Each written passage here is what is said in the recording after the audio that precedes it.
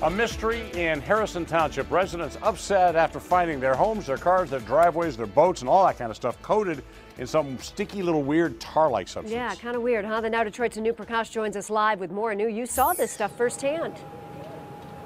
Yeah, Joanne and Stephen, it's a question that residents really want answered. This is a story we first told you about last night. Take a look at this stuff. It is a tar-like substance. It is black. It is covering about a half dozen houses. You can see it on the driveways, houses, and cars. People who live out here have been wondering if it's coming from planes since Selfridge Air National Guard Base is so close by. But Selfridge, within the last 20 minutes or so, sent us a statement saying there is no indication the substance came from any type of military aircraft. Paul Schluto says he came home from vacation on Monday to find this mess on his driveway in his car. He says he's called a lot of people trying to get an answer. He says he needs to know what it is. First of all, there's health concerns. I don't know what it is. Don't know if it's hazardous. I don't know what it's going to do to my truck. I don't know what's going to, if they can get this off of my drive, off the house. It's all over my roof.